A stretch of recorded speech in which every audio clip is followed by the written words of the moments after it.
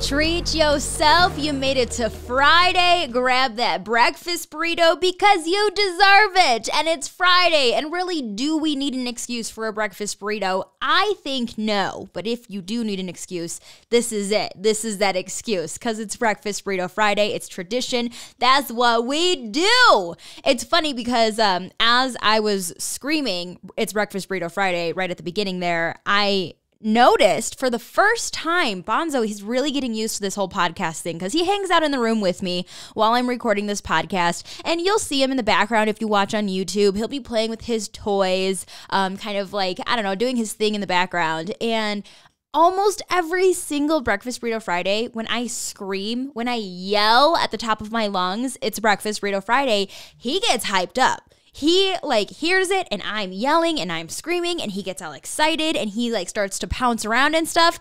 This is the first time on a Breakfast Burrito Friday where I'm screaming that he just continued to lay down. He's laying down right now. He's not moving. He's passed out. He doesn't care that I was just yelling in this very small room that we're in. So, I don't know, just a little observation there. Bonzo's totally getting used to me yelling and screaming in the house because it's just such a common occurrence in the Nina Blanco household. So, kudos to you, Bonzo. He's getting used to it. Happy Breakfast Burrito Friday.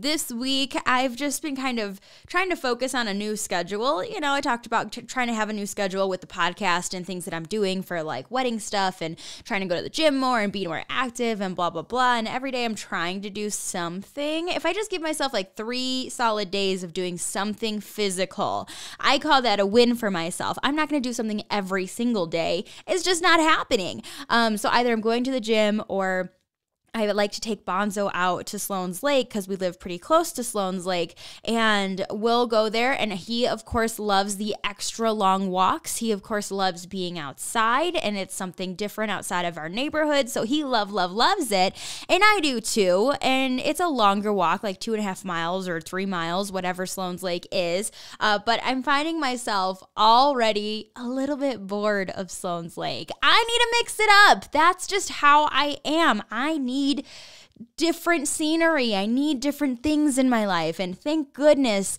that the weather, it is going to be warming up because then the hiking trails open up and then there's more options for me there. But the other day I found myself okay, I'm going to go to Sloan's Lake today. Do I want to go to Sloan's Lake today? And then I was doing a Google search. Where else in Denver can I just take a good solid, at least 2.5 mile walk with Bonzo? Somewhere at a park, somewhere that's nice. In Denver, we've got a lot of parks, a ton of parks actually. And so, but some of them, are on the smaller side. And so I want to find something bigger. And so, I thought about the usuals. I saw City Park and then of course Washington Park. And I was like, well, I haven't been to Wash Park in a while. Maybe I can go there. But then I was thinking about it, and I'm like, Washington Park is very narrow, so it seems kind of smaller, although it is like 2.5 miles all the way around. But like it's so packed all the time because it's one of the nicer parks. But because it does have like, it does seem kind of smaller and it is constantly packed, I'm like, I don't know if I want to be around that many people right now. You know what I mean? So I was just like, maybe Wash Park, we'll save that for later. So then I looked up City Park. For some reason on Google was telling me that City Park was closed. I don't know if that's true, but it was saying that City Park was closed because unfortunately, the homeless population in Denver and downtown, it just doesn't seem like anything's happening and nothing is being done to help the homeless population. And so the homeless population, they kind of congregate in parks and stuff. And so I guess they had closed, I know they closed Civic Center Park a while back, but apparently they closed City Park for a while just because it was a little bit dirty and unsanitary and unsafe for people to be walking around. And so I was like, man, that's a bummer. And then I was like, well, where else can I go? And I'm honestly not sure. I thought about, Confluence Park, downtown, right along the river. That's fun. I've been there before. And then I was thinking about it. And again, kind of with the homeless population in downtown and around Confluence Park and under the bridges and stuff, I was like, well, maybe that's just not the safest for me as just one person to be walking around, even if it is in the middle of the day, just you never know, you know? And so I just didn't feel safe about it. And especially with little Bonzo. We love him. Of course we do. We love Bonzo, but Bonzo's a chicken shit. He is. He puts on a big bark, but he's a chicken shit a little bit. So if I was ever in a situation where I needed Bonzo to help protect me, I'm sure he would do his best. I just don't know that Bonzo is a guard dog. You know what I mean? When I had Chester, it was Chester and I against the world. I trusted that dog with my life. He literally saved me that one time that we got attacked by a dog. We both did. We had matching arm scars. I'm getting emotional. I don't want to. I was crying about Chester earlier today because I made a mistake of looking at pictures. Ooh, so sorry. Just bringing him up right now is bringing up the emotions. But normally I can talk about him under normal circumstances, and that's gotten easier. But it's still hard. So sorry. Gosh, I hate crying in these podcasts. I'm so sorry. But anyway, Chester was the best. He was definitely a guard dog. I just don't get those same exact vibes with Bonzo. So anyway, just want to keep myself safe and keep Bonzo safe. And where can we go? And if you have any recommendations of favorite parks that have like a longer loop, I would love them. Parks that I can go to, parks where, we can be safe about it and just enjoy the beautiful fresh air. But like I said, spring, it's here and things are starting to warm up.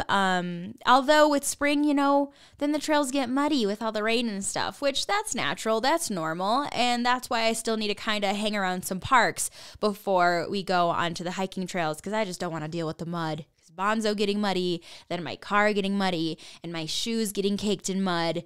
I don't want to do it, okay? I could barely clean my house. We talked about that. I'm not going to, clean my shoes and clean my cars, and I'm just going to avoid the mud in that case. So if you have some parks, some recommendations that I can go to around Denver, that'd be sweet. Let me know. So I wanted to go over a couple of Denver headlines just because, spring is here and summer's around the corner and things are starting to announce that they're going to be opening up. And there's just some cool things happening in Denver, like Elitch Gardens. Elitch Gardens, it's a local favorite. Elitch Gardens, it's been around for so long, and it's been in its current location for a hot minute now. There's rumors that, it might be moving in a couple of years, which is a bummer, although it really is squished downtown. It seems like there's no room for Elitch Gardens to grow at all if they wanted to add new rides and stuff like that. Like where? It just seems like there's not a lot of space for a theme park in general. The fact that they did do a theme park there for so long is so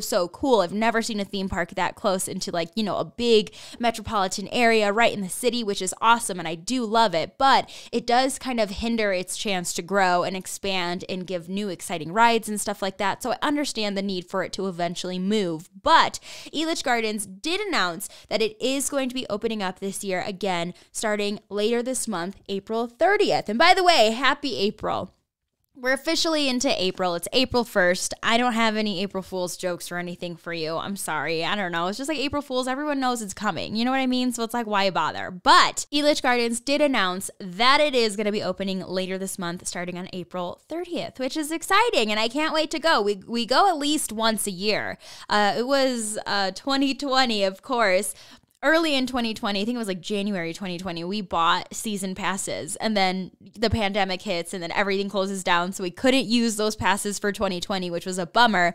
We rolled it over into 2021. We went a couple of times. I wish we would have taken advantage of that a little bit more, but it was still early for things to open up. You know what I mean? Like, I didn't want to go to the water park just yet. And in terms of going on rides and stuff, like, you know, you can keep your mask on, whatever, while you're standing in line. And I don't know, it was just still a little weird for me, but 2022, it's a whole different ballgame. I actually just had a conversation with some people about like how it feels. It totally feels different now. It does. And like last summer in 2021, we're like, okay, we're into a year of this pandemic. We're learning. We're still wearing masks, but we're learning. And now vaccinations are starting to come out. And so people were like very excited for things to open up and for things to be normal again. But to be honest, for 2021, it was just still a little bit too early. We were still very much in that transition phase. And now, 2022, I really think that like this is it, right?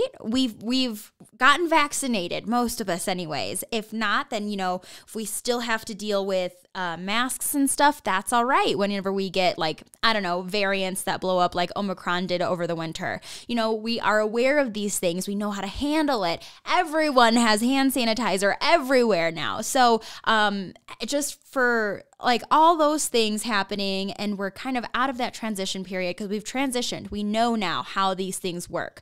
And I just feel like, yeah, this summer, I'm excited. Let's do stuff. Let's go out. Let's have some fun. So Elitch Gardens, I'm definitely going to be hitting you up. They open April 30th in Denver. Glendale Entertainment District has been announced. All the work that they're going to do. They've kind of talked about this the last couple of years. It's a $150 million project, which means most likely it's going to be over $200 million by the time it's all said and done. It always happens. They always estimate, right? They estimate this giant number, and here's all the things that we're going to do with that giant number, and it's going to be great. And then, you know, in the middle of building contract work, there's always problems. Everything is always going to cost more than what they originally said. So if they're saying right now their budget is $150 million, I'm going to say $200 million at least. That's just the way it goes. But this is a 300,000 square foot entertainment district that they're going to put in Glendale. It is going to include a concert venue, which is really cool on that side of town to have. A movie theater. They're going to have, of course, the restaurants, the shops.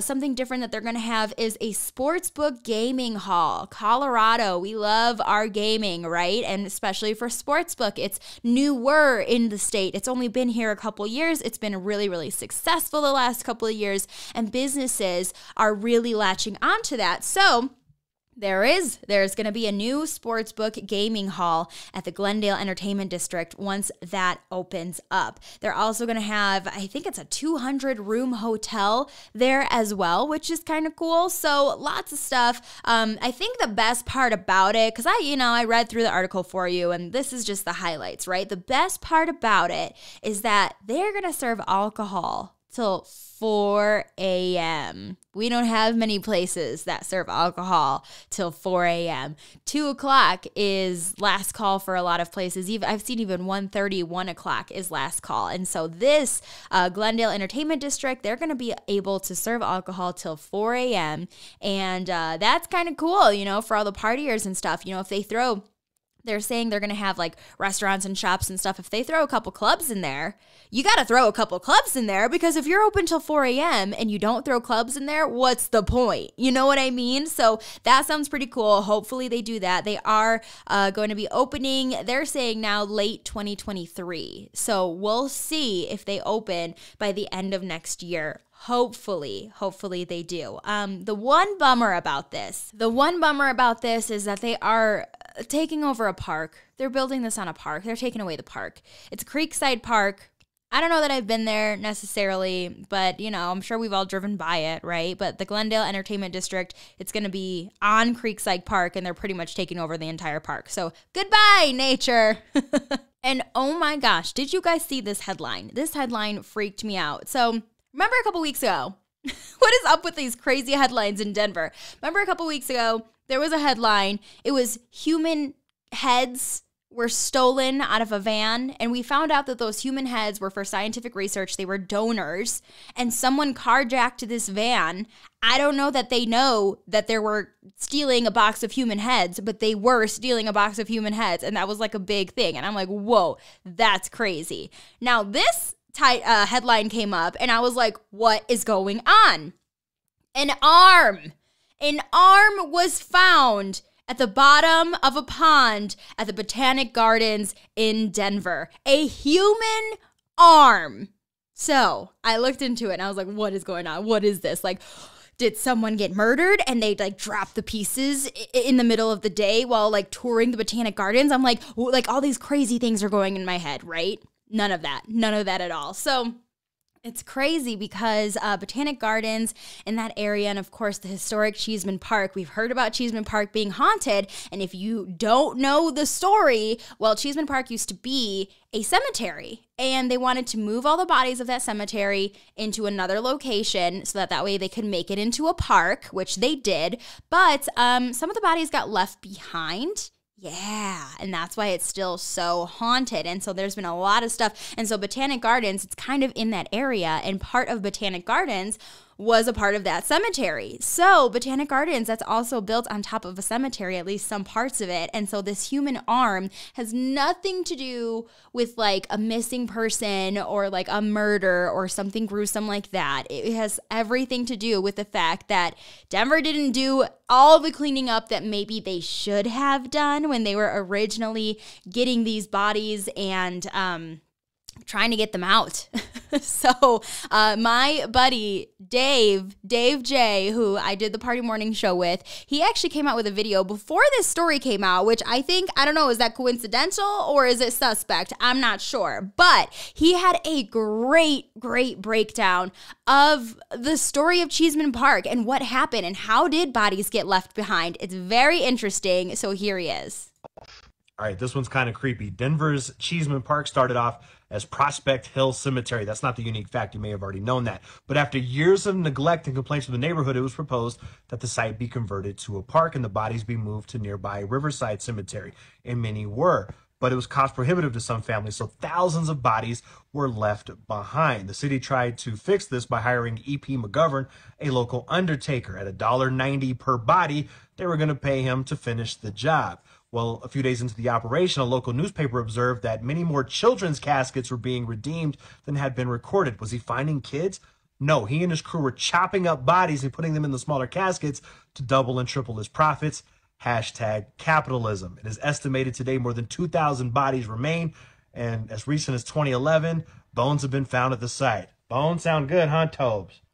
Not so much. His little dog, Toby, so cute. But yeah, Dave posted that video and I was like, oh my gosh. And then this story happened and I was like, oh my gosh. But what a great breakdown of what happened. I mean, families couldn't afford to move their loved ones' bodies, which I think is a little bit messed up, by the way. Like if you're going to move, we already did this, right? We already buried my loved one. We already paid for whatever. We did this, all right? And now you're asking me to pay to move my loved one's body to a different location because people in the area are upset that it's a cemetery rather than a park. What do I pay taxes for? I don't know. That sounds like a tax-worthy reason. But anyway. It's pretty crazy that bodies had to be moved and the fact that, I mean, there are leftovers, which is wild. And that whole Undertaker story about chopping the bodies up to get more money, oh my gosh, that is wild. So that makes me wonder, like, all the leftovers that were there. I mean, if you think about it back in the day when you had a cemetery, it was just a plot of land. I don't think that they went through and they didn't have plot numbers at that time time and grit it out. And you know what I mean? They kind of just dug a hole, put the body in there, and called it a day. They didn't keep track of these things necessarily way back in the day. This is why we keep track of things now. So in case anything happens, if we need to move stuff, then things don't get left behind. But the fact that this did happen in our city a long time ago, and here we are finding body pieces still, it blows my mind. It's crazy, but it is like such a huge part of Denver history, and it really makes you think and it makes you wonder. And at the same time, like, it's not a scary story at all. It's just very interesting. It's just very interesting. So Denver Botanic Gardens, they're like, yeah, this happens sometimes. You know, when we're doing work on the ground, sometimes we'll find a bone that belonged to a person at one point in time. And it's not like this crazy thing, like they're used to it. But pretty wild, pretty wild. So the Denver Botanic Gardens, they said the work that they were doing is they're going through all the ponds and all the water that they have, and they're basically replacing the lining in the ponds and stuff, because the lining over time, it's going to break down. Of course it is. And then it's going to leak. And so to help preserve water and be more eco-friendly and stuff, it's time to, you know, replace those liners and stuff. And so that's what they were doing. We're replacing liners in a pond. And in one of the ponds, this bone, this human arm bone, came popping out, and they're like, oh, just another day on the job, because this used to be a cemetery. Hey, let's get into it. Singer Lizzo is such a fan of the podcast that Dubs and I have that she got our podcast name tattooed on her ass.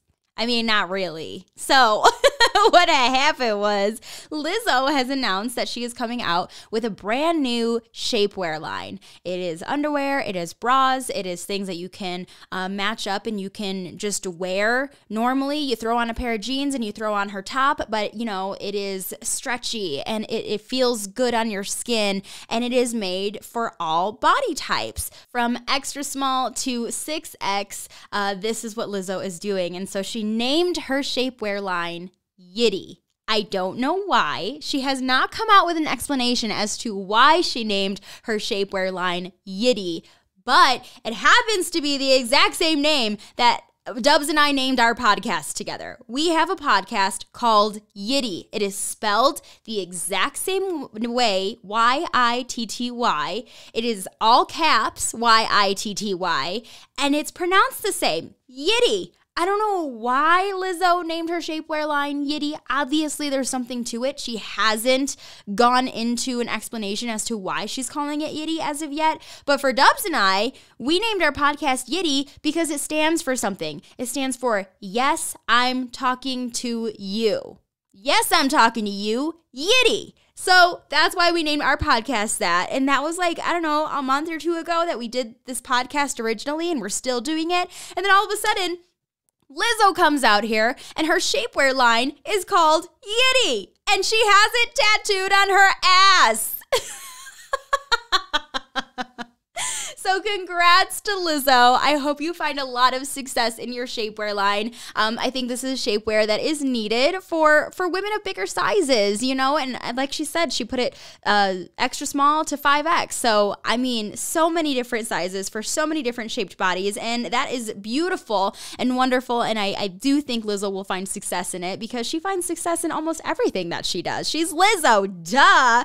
But it's just funny that her shapewear line also happens to be the same name as the podcast that Dubs and I do together.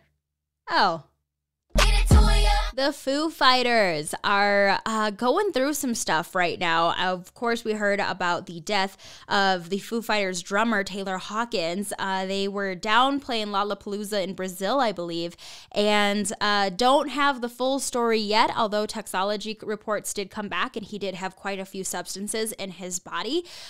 His body has been returned to California, luckily, because, you know, they were performing in Brazil. He did pass away in Brazil, and it is just so sad. sad. The band, the Foo Fighters, they were going on tour. I mean, they were in the middle of tour. They were in Brazil performing, and then they had all these tour dates into the U.S. going on like all summer long. In fact, they were going to perform this year at the Blanco Stadium. There was a poster up for it, but the Foo Fighters have announced that they are going to cancel all of their shows after the death of Taylor Hawkins. It is so sad. I know that, the bandmates of Foo Fighters, they've just got to be going through it. That is awful to have to experience, and you're in the middle of this tour, and not that the tour matters. That part doesn't matter, but it was more so, you're with your buddies and you're doing something that you love for people that you love, their fans, and not only do they have to cancel all their shows and feel guilt amongst, some of that stuff, but they lost their friend.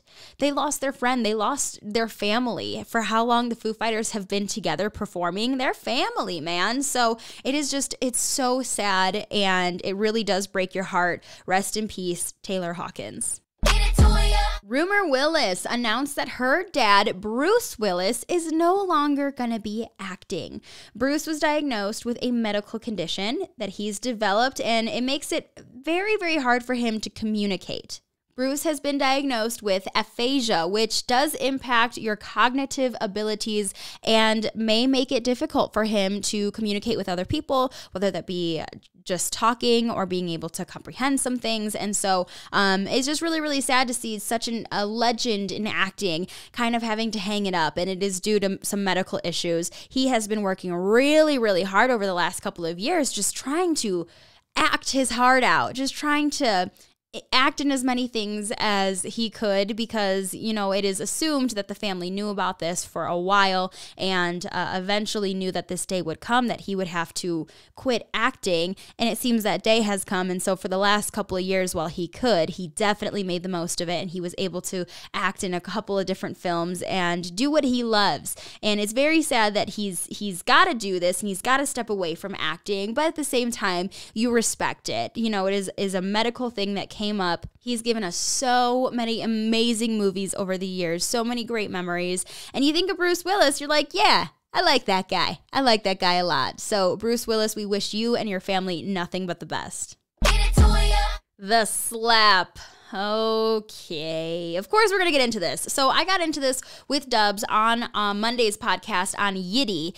And so I'm going to get into it a little bit here. Yeah, we saw the slap at the Oscars last Sunday. Will Smith barged on stage and slapped Chris Rock across the face after Chris Rock made a G.I. Jane joke about his wife, Jada. So Jada, I didn't know this. I don't know. I guess she has been open about this for the last couple of years, since 2018, that she has a medical condition called alopecia. And alopecia, for no rhyme or reason, sometimes patches of your hair just come out.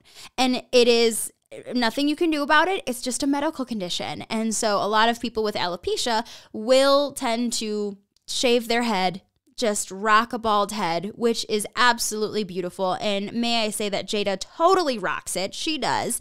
But apparently Chris Rock, he didn't know. He didn't know that she had alopecia. And I'm going to say I didn't know that she had alopecia, although she had been open about it before.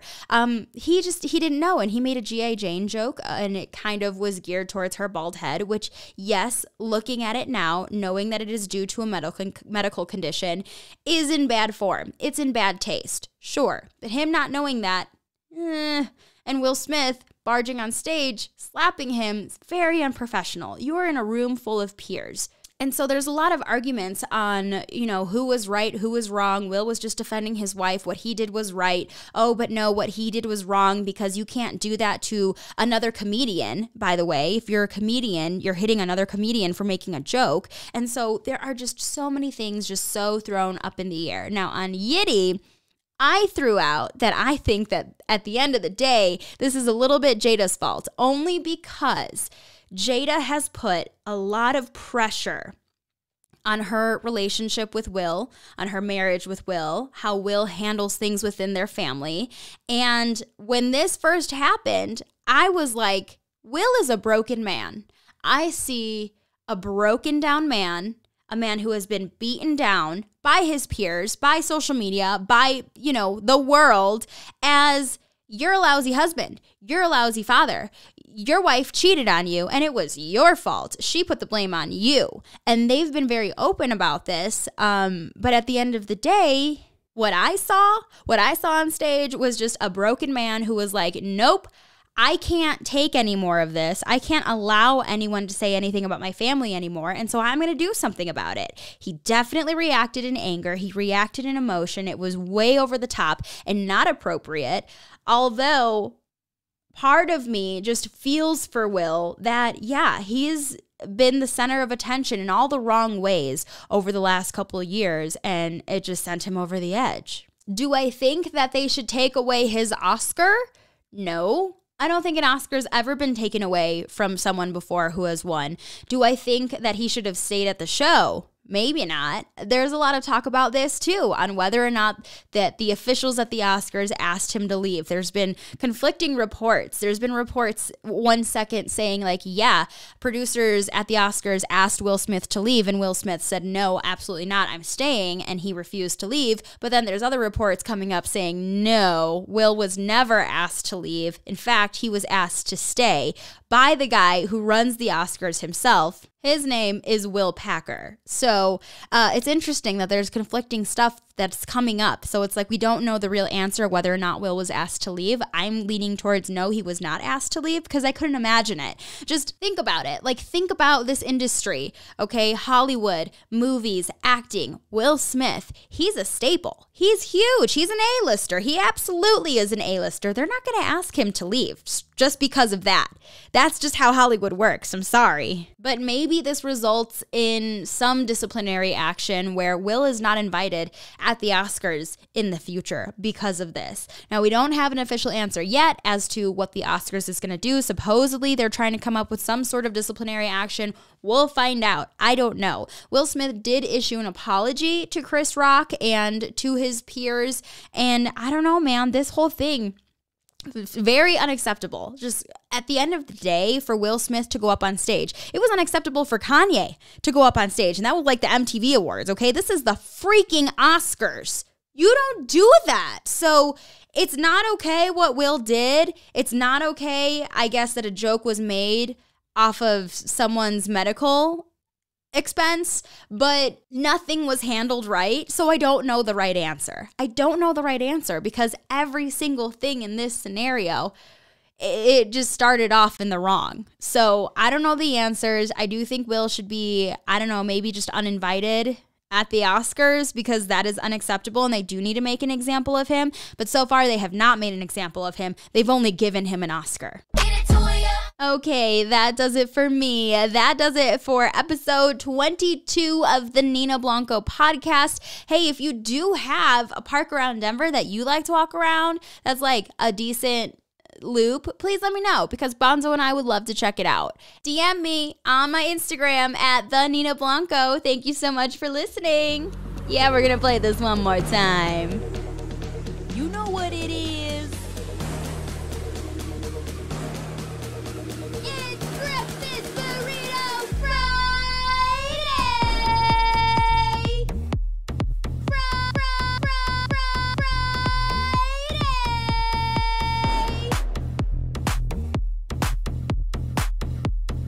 Get your burrito.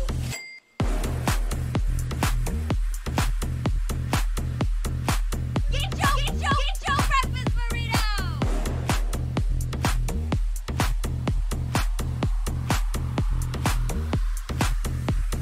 It's Breakfast Burrito Friday.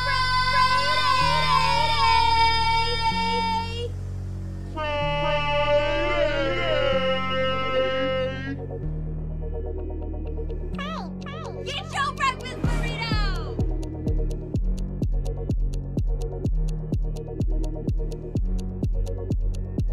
It's Breakfast Burrito Friday! Have a wonderful Friday. Treat yourself. Have a good weekend. Bye.